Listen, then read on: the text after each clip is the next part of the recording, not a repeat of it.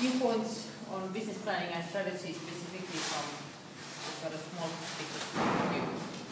There are some common challenges that usually always start at the face when we talk about strategy and planning. One is that usually you tend to be caught in the survival game, and I think that's pretty understandable. If you run out of money and you have to shut down your company, then it doesn't really matter how great your long-term policy was if you can't survive in the short term. But if you do aim to do something big or go international or something, you need to try to balance between these two. Survive today, but also plan for longer future. Also, people sometimes tend to think of strategy or planning as a document you must do, or an event. We will do strategy now, and then it's done, and then we can forget about it for a year. When it actually should be a continuous way of thinking, sort of keeping in mind what your longer-term goals are. Sometimes you need to do the paper as well for a funder or somebody else, but that shouldn't be the main thing.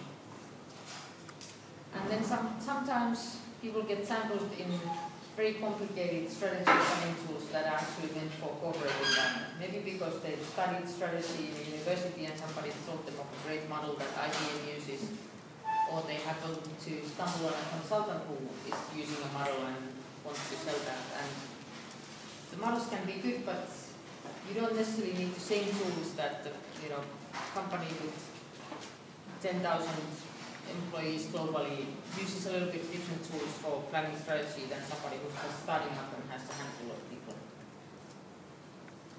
So I'm assuming that you agree with me that you don't need to do the same process IBM uses. So then what's needed if we look at the sort of bare minimum?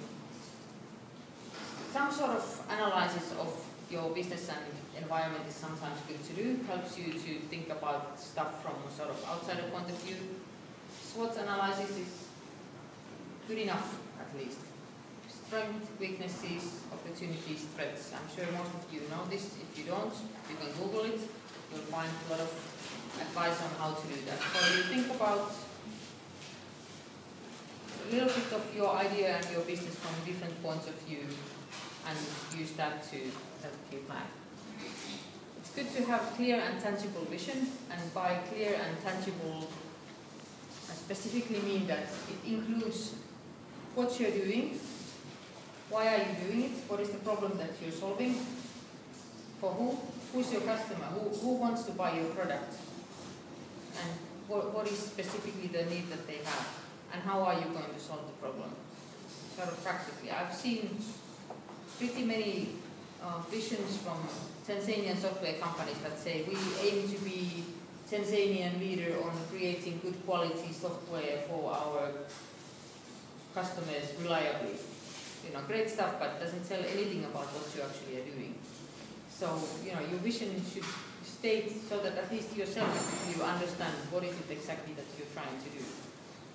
Who's the customer? What's the problem?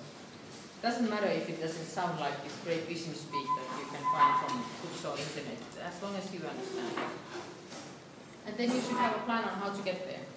You know what you aim to do, then you have to plan pretty roughly. It's better to be roughly right than spend a lot of time being precisely wrong. If you start going into too much detail, then things change. So have a plan and know sort of pretty much how you plan to go there. And then every now and then you have to check whether the vision is still valid, or have you changed your mind? Do you now see that actually no, my customers are not going to be these people, they are going to actually be those people. Or even if the vision is the same, is the plan realistic? Have you now learned something that shows your original way of going to where you want to go is maybe no longer the best way? And then you change. It's better to plan something and decide something and get going and then make new, better decisions when you learn more. Not necessarily spend huge amount of time creating a big plan. Also because most of the problems that small companies have are not actually strategy related.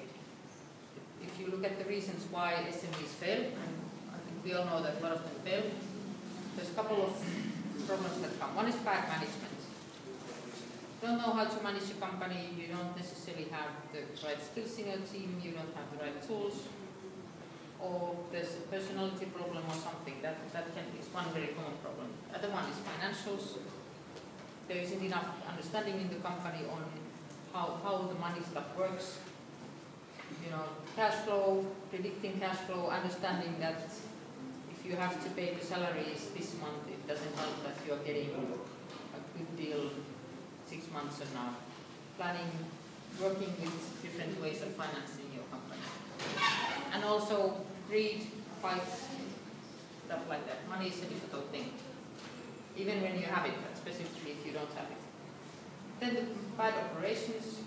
You have a great product, but you can't deliver, you can't manage your customer service, your equipment breaks down, you don't have backups, you know, stuff like that, that you know, in principle, companies should know to take care of, but they don't always know how to do it.